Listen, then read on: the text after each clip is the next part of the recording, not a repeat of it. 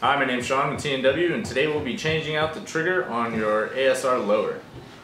To begin this process, you're going to need a few tools, including a pair of vice grips, ball peen hammer, flathead punch, 2 flathead screwdrivers, a non-marring block to push your C-clips in. You will also need your repair parts, which include your trigger, sear disconnect spring, sear disconnect, your trigger spring, hammer, hammer spring, and your retaining pins. Alright, so let's get started. Now, the first step in taking apart your trigger housing will be removing these C-clips. And to do this, you will need your 2 flathead screwdrivers. And what you want to do is stop one side of the C-clip and then force the other side around with the other flathead screwdriver. Make sure that you're really careful and you're only grabbing that C-clip as much as possible because you don't want to mar the surface of your lower.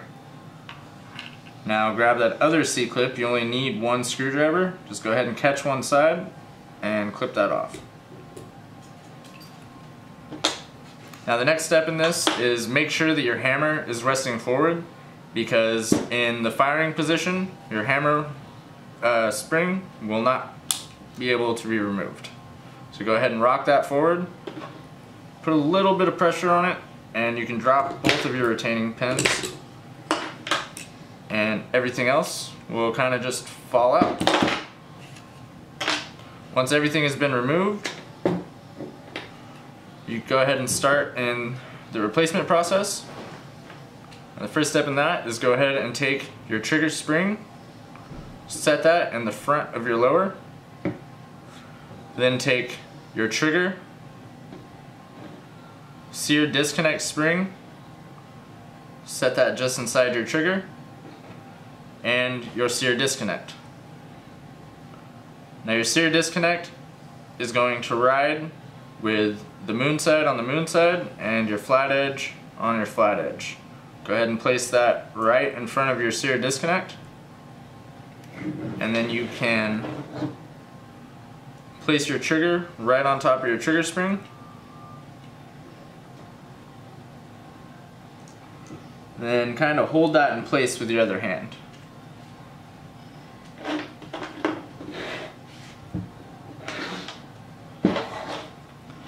Now take your retaining spring and guide that through. And you want to, sometimes they'll flop right through like that just did. Sometimes they'll hang up on this first inside edge.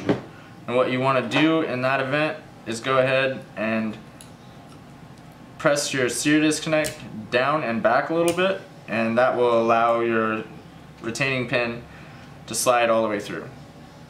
Next, you want to make sure that there's play in your sear disconnect. If there isn't play and it just stops dead, you want to hold it back a little bit and just go ahead and place that spring a little bit farther back, which should give you the proper amount of play for that spring to ride up and down.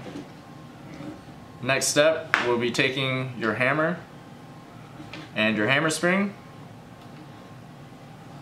Now go ahead and take your hammer spring's loop and ride that right inside the saddle of your hammer. Make sure that your hammer spring eyelets are always facing upwards. If they are facing down, your gun will not fire. So go ahead and place those on, loop in the saddle, and your eyelets facing upwards. Now set your hammer and spring inside of your housing just over your sear disconnect. Then take your thumb and press down. Take your other retaining pin, slide that into the first side of your spring. Then you'll take and press down the other side and kind of guide that pin through. Once it slides through, it'll make it about 3/4 of the way. Go ahead and look down into the hole and then just guide that the final step. Now you want to make sure that you test fire your trigger, make sure everything's working properly, and then you can go ahead and put your clips back on to your retaining pins. Set those in place, then use your non-marring block and slide your C-clips right onto your pins, and you're finished. Thanks for watching. My name's Sean with TNW Firearms, and if you'd like to see more of our videos, please like and subscribe, and we'll see you again next time.